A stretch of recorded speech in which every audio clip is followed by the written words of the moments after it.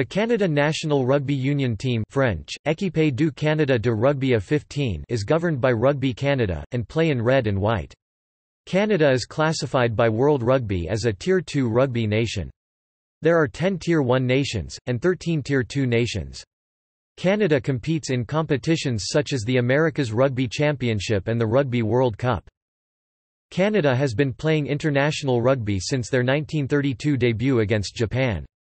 Canada have competed at every World Cup since the tournament was first staged in 1987, the only North American team to do so. Canada achieved their best result at the World Cup in 1991, where they reached the quarter-finals. Canada was once the dominant power of North American rugby and currently ranks fourth in the Americas after Argentina, the US and Uruguay.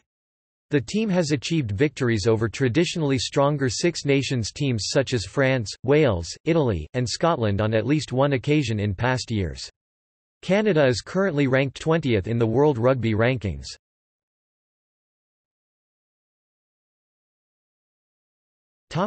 History.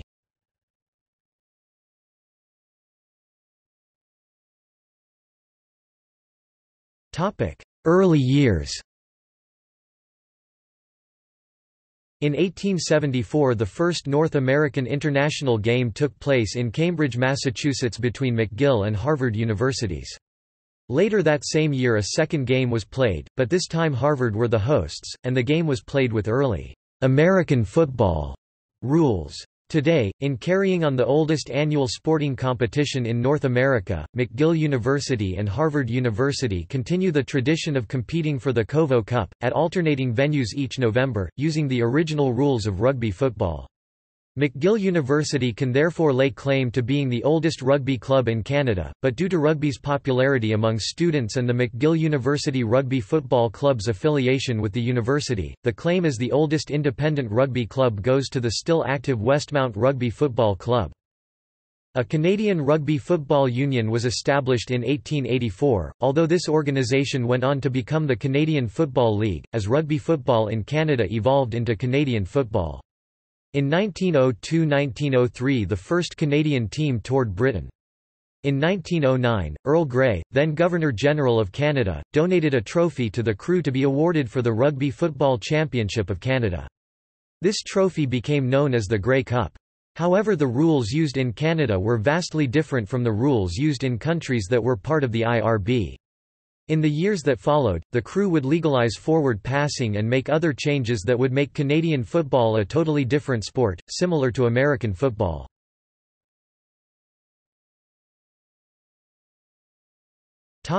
Post-World War I. During World War I and II rugby union was suspended, but in the interwar period there was something of a renaissance. In 1919 a Canadian services team played overseas against representatives from England, New Zealand, South Africa and Australia. The formation of the Rugby Union of Canada took place in 1929 and this was followed by a tour of Japan by a Canadian representative side in 1932 to help foster trade between the two countries. About half the team were Canadian-born, mostly British Columbia players, and the rest were originally from Britain. They lost 9–8 and 38–5 in the two test matches. The original Canadian Rugby Union disbanded just before World War I. Canada's team to the United Kingdom in 1962 was dominated by British Columbia players. The Rugby Union of Canada was reformed in 1965 as the Canadian Rugby Union. The 1966 British Lions played a non-cap match in Toronto on their way back from Australia and New Zealand, a match they won 19–8. Canada established themselves as the strongest team in North America, though they struggled to compete with the major test-playing nations in Europe and the Southern Hemisphere.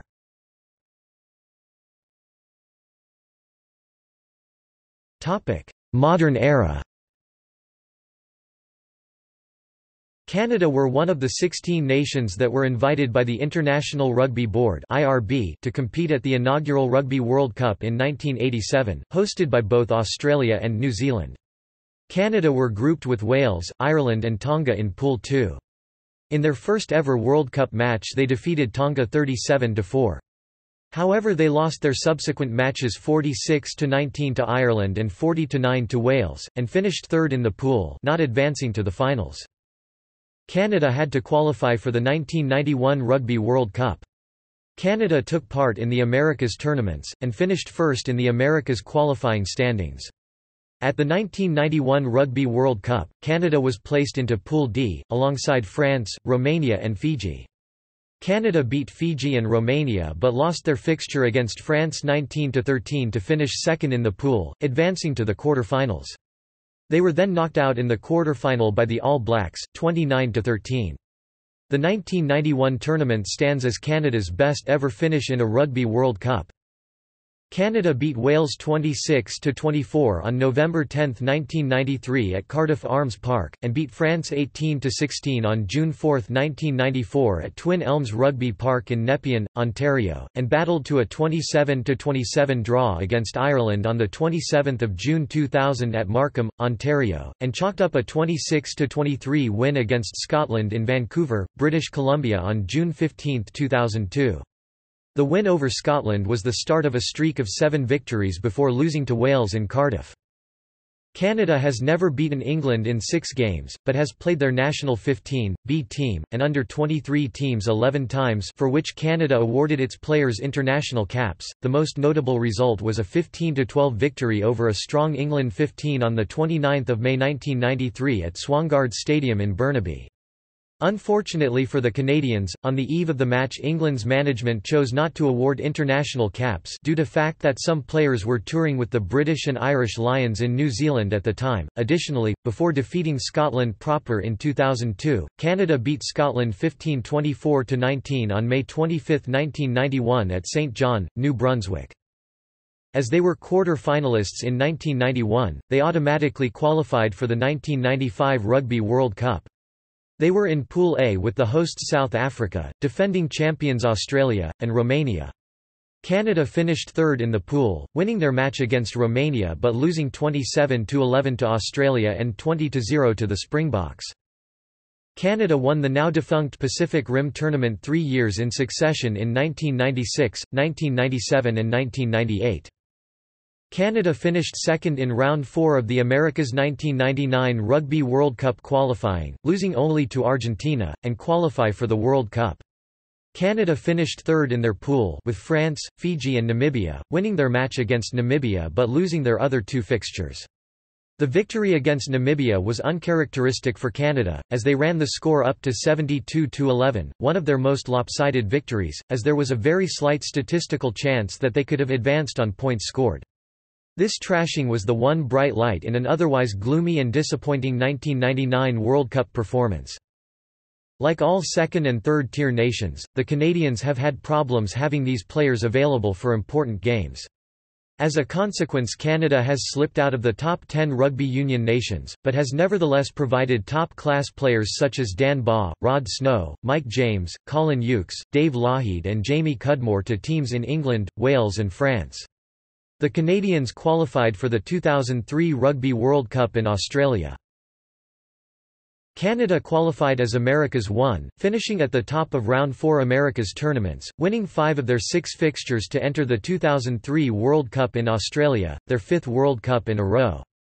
Canada's sole win was a 24-7 result against Tonga as they lost their games against Italy, Wales and the All Blacks. Since 2003 Canada has played host to the Churchill Cup, making the final in 2010 but losing to the England Saxons 38-18.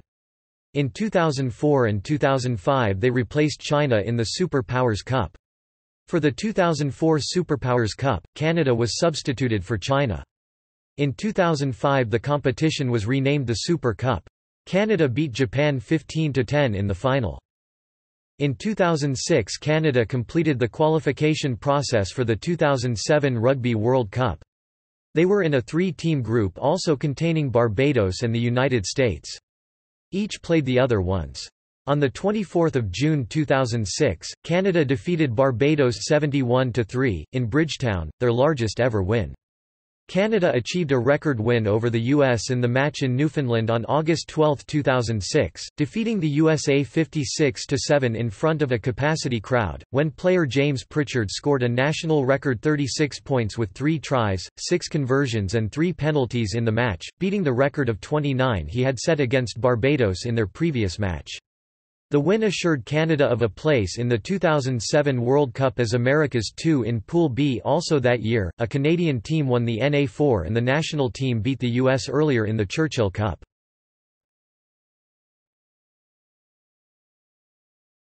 Topic: 2007 World Cup.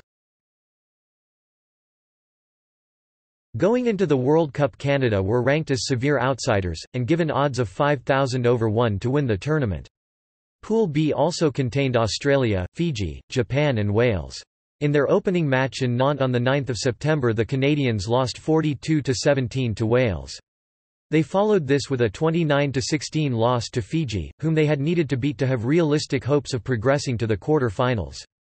They drew 12-12 with Japan in Bordeaux, conceding an injury-time try by Koji Taira.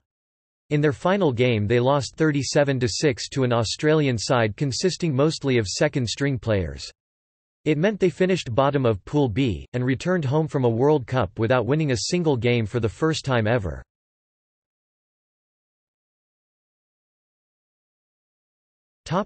The Kieran Crowley Era. Following the 2007 Rugby World Cup, a new epoch in Canadian rugby began with the installation of Kieran Crowley as head coach of the men's national team. By April 2008, the former New Zealand All Black took over coaching duties with aspirations to positively shape the Canadian rugby psyche and improve upon recent results. In autumn 2008, the Canadians toured Europe, beating Portugal in their opening match, but suffering heavy defeats in their subsequent games in Ireland, Wales, and Scotland.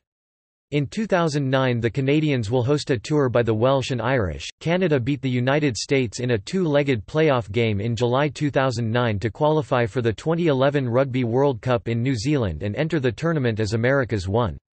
Canada began its Rugby World Cup preparations well, by finishing runner-up in the 2011 Churchill Cup for the second year in a row, losing 37-6 in the final to the England Saxons, England's second-string side. This good form carried on in a two-legged home and away series of warm-up matches against the USA Eagles.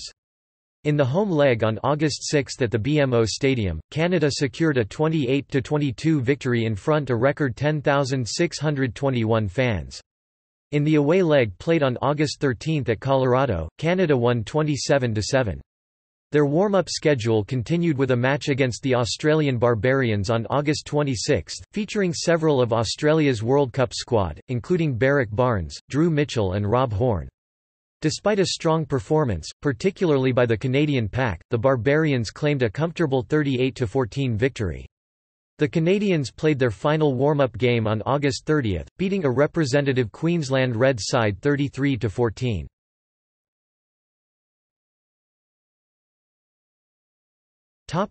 2011 Rugby World Cup. The Canadians began their 2011 Rugby World Cup on September 14 against Tonga, winning 25-20. They followed this up with a 46-19 loss to France on September 18. The team had only a 4-day turnaround after their first match, and let the game slip out of their reach within the final 20 minutes. They produced a repeat result of 2007, by playing to a 23-23 draw against Japan. Their Rugby World Cup concluded with a 79-15 loss against the All Blacks. Canada finished fourth in their pool, narrowly missing out on automatic qualification for the 2015 Rugby World Cup.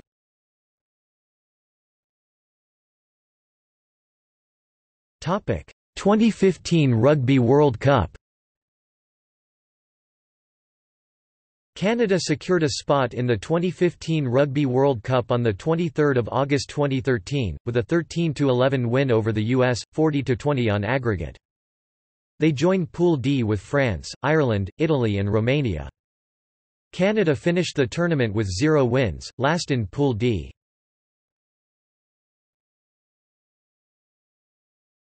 Topic: 2016 to 2018.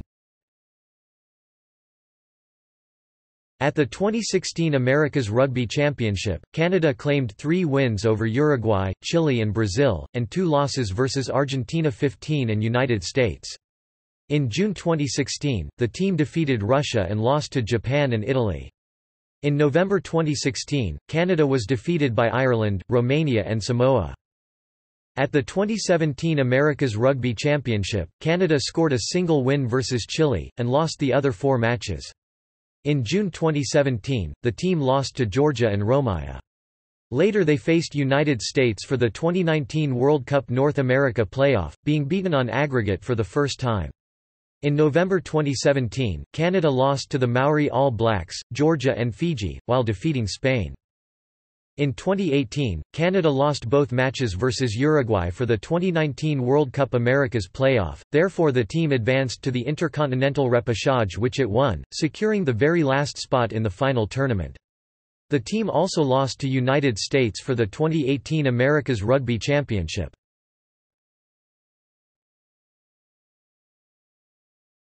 Topic: 2019 Rugby World Cup. Canada secured the last spot in the 2019 Rugby World Cup on 23 November 2018, winning all of its 3 matches of the Intercontinental Repechage in Marseille, France. They joined 2019 Rugby World Cup Pool B with title holders New Zealand and third-placed team from 2015 South Africa, Italy and the African qualifier, Namibia. Stadium and attendance. The national team currently does not have a permanent home stadium and as such play their matches at various locations across Canada. BMO Field in Toronto, Ontario has been proposed as the national team's home stadium, even though it cannot provide a suitable rugby climate year-round. However, rumours have the national team playing out of the proposed Whitecaps Waterfront Stadium in Vancouver, British Columbia if it is constructed. This would place the National Rugby Stadium in the country's main rugby stronghold of British Columbia, and in a city whose winter climate is considerably milder than that of most of the rest of Canada. In August 2011 it was announced that the national team would have a permanent training centre located in Langford, British Columbia. The highest attended matches in Canada involving the Canadian national team are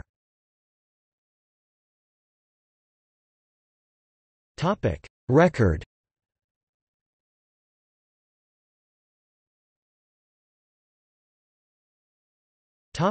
World Cup.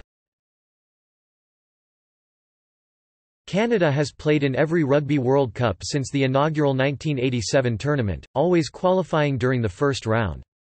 However, for 2019, they have failed to qualify during the first 2 rounds, and can only qualify through the 4-team repechage in November 2018.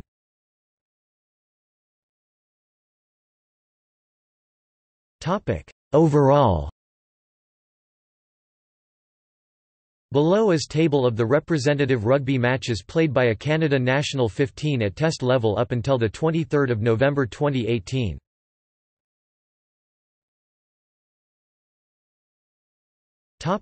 Wins against Tier 1 nations. The following is a list of Canada's wins against Tier 1 countries.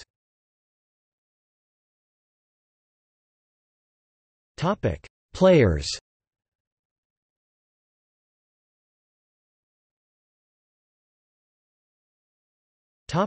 Current squad.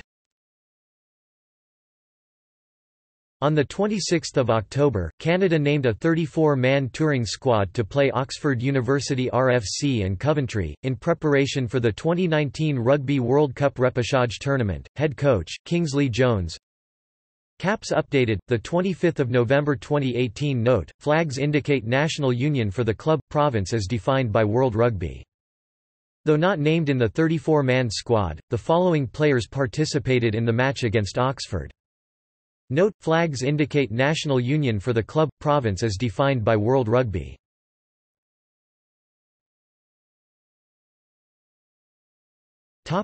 Player records.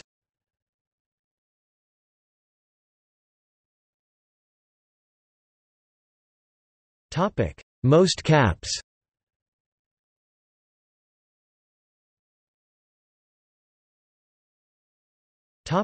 Most tries.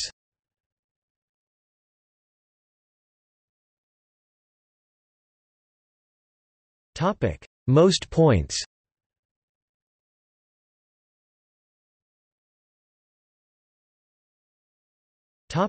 Most matches as captain.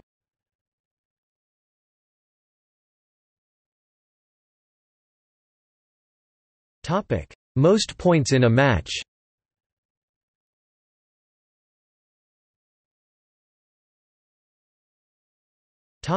Most tries in a match.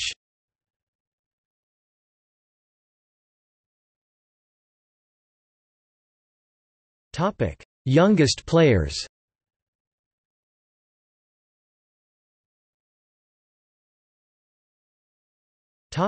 Oldest players.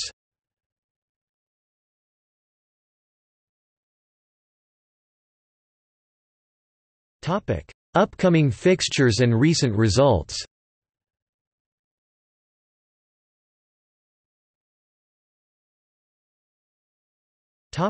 Upcoming fixtures.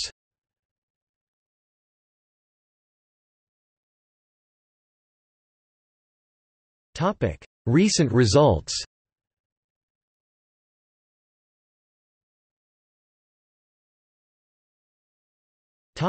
See also: